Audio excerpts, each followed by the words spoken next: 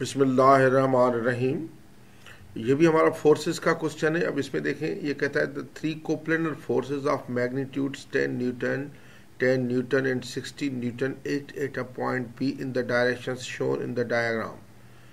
ये 10 न्यूटन और 6 न्यूटन का फोर्स दिए डायग्राम में जिस तरीके से दिया जा रहा है, एक्सट्रैक्ट कर रहा है। आप देखें इस 10 न्यूटन और 16 न्यूटन की एंगल 90 है, ये 90 डिग्री है देखें, और ये 10 न्यूटन और इस 10 न्यूटन की एंगल 60 डिग्री आपस में, ये क्यू बीच में पी क्यू है। देखें वो क्या कहता है, P Q is the bisector of the angle between the two forces of magnitude 10 Newton. ये पी क्यू बाइसेक्टर है। अगर पी क्यू बाइसेक्टर ये 60 है तो ये यकीनन एंगल, ये जो एंगल होगी ये 30 डिग्री होगी और ये भी 30 डिग्री होगी। अच्छा, उसके बाद ये कहता है find the component of the resultant of the three forces. Component of resultant of three forces का मालूम करना है in the direction of P Q. P Q इसके डायरेक्शन में, पी क्यू के डायरेक्शन में, in the direction perpendicular to P Q, और P Q के परपेंडिकुलर का डायरेक्शन है। परपेंडिकुलर पी क्यू का नहीं दिया गया, तो अगर मुझे परपेंडिकुलर पी क्यू का ड्रॉ करना हो तो देखें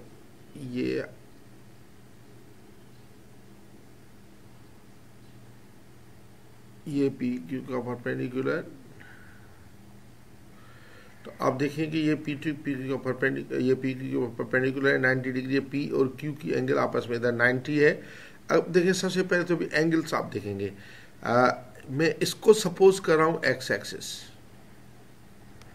और इसको सपोज कर रहा हूँ वाई एक्सिस।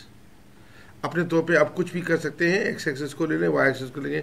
अब देखिए कंपोनेंट ब्रेक करने के दो मेथड होते हैं। एक तो अगर ये एक्स एक्सिस वाई एक्सिस में अगर ये दिया जाए, ये एफ है, अगर ये थीटा है इधर, तो आप इसको परपेंडिकुलर करते हैं, ये तो ये आता है एफ कॉस थीटा और ये आता है एफ साइन थीटा, और ये राइट है तो पॉजिटिव और ये लेफ्ट ऊपर है तो पॉजिटिव। अगर इस क्वाड्रेंट में साल ये थीटा हो या अल्फा हो, अल्फा ले लेता हूँ क्योंकि जनरल एंगल थीटा ये होगा, जनरल एंगल ये थीटा ये होगा जनरल एंगल। तो अगर इसका कंपोनेंट करना हो तो ये होगा एफ कॉस अल्फा और ये होगा एफ साइन अल्फा। मैं पहले करा चुका हूँ आपको, ये पॉजिटिव होगा ये नेगेटिव। या जनरल एंगल में अगर थीटा के तो पहले तो डायरेक्ट फार्मूला लेते हैं F x equal F cos theta, ये खुद ब खुद पॉजिटिव या साइन नेगेटिव साइन आता है। क्योंकि मेडिकल के स्टूडेंट्स भी M1 कर रहे होते हैं, तो उनके लिए या जो जिनका इतना मैथ्स स्ट्रांग नहीं है, जो मैथ्स यानी इतना स्ट्रांग नहीं है, तो उनके लिए यानी मैं बता रहा हूँ कि हम क्या अमूमन क्या किया जाता है कि ये जनरल एंगल से ले लो और डायरेक्ट फार्मूला यूज़ करो, या उसी कंपोनेंट में आप यूज़ कर सकते हैं। ये मेरा लेक्चर आप कंपोनेंट्स ब्रेक का देख लेंगे तो उसमें आपको समझ आ जाएगी चीज़।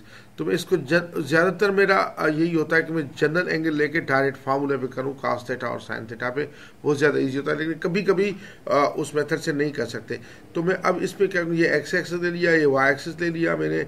अब हर किसी का फोर्स, ये दो फोर्स, एक ये फोर्स है, दूसरा ये फोर्स है, तीसरा ये फोर्स है, इनकी एंगल एक्स एक्सिस से एंटी क्लॉकवाइज जनरल एंगल वो मालूम करूँगा।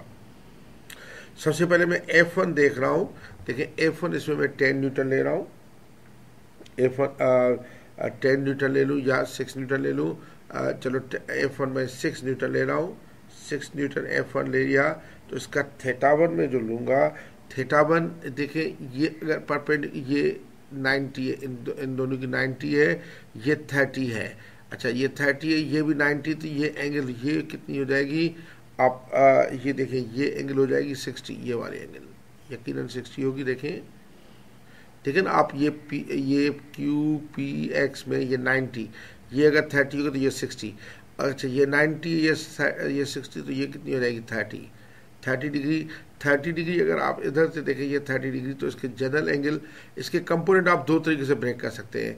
अगर ये 6 न्यूटन है तो आप ये कंपोनेंट लेंगे, एक यानी एक ये होगा 6 cos 30 पॉजिटिव का, और ये होगा नेगेटिव -6 sin 30, एक मेथड।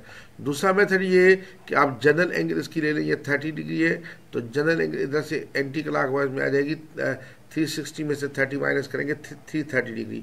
मेरा हमेशा ये होकर पहले जनरल एंगल ले लें, फिर आराम से आप फार्मूले से करें, सोचने की ज़रूरत नहीं होती। अच्छा F1 6 न्यूटन, थीटा1 30 डिग्री, फिर F2 330 डिग्री। F2 जो है वो 10 न्यूटन है, और थीटा 2 जो है, थीटा 2 कितना है, ये 60 डिग्री, और F3 जो है वो भी 10 न्यूटन है, और थीटा 3 इसका एंगल इधर तक 30, ये देखें इधर से आप मेरा करेंगे ये 60 और 60 ये 120 डिग्री हो जाएगा, तो ये इसका 120 डिग्री। अब बात खत्म जो ये हो गए, तो अब ये in the direction of P Q, P Q का डायरेक्शन का मकसद है कि वाई एक्सिस के कंपोनेंट्स, तो एफ वाई का जो है, एफ वाई का फार्मूला होता है हमेशा F1y plus F2y plus F3y, 3 component है इसके। तो मैं ये करूँगा Fy इज इक्वल F1 इसका 6, ये हमेशा साइन थीटा होता है, 6 sign 330 degree plus 10 sign 60 degree और प्लस 10 साइन 120 डिग्री। तो ये आप कैलकुलेटर से करें तो ये आपका आ जाता है 14.32 न्यूटन आता है, लेकिन 3 सिग्निफिकेंट फिगर में हम इसको 14.3 न्यूटन लेंगे आंसर, यानी पी क्यू के डायरेक्शन में ये हुआ। फिर कहता है in the direction perpendicular to P Q, perpendicular to P Q का मकसद है एक्स एक्सिस में, एक्स एक्सिस में आप ये ले लेंगे F x is equal to, ये करेंगे F1x plus F2x plus F3x। तो F1x का मकसद ये होगा कि 6 cos 330 प्लस 10 cos 60 और प्लस 10 cos 120।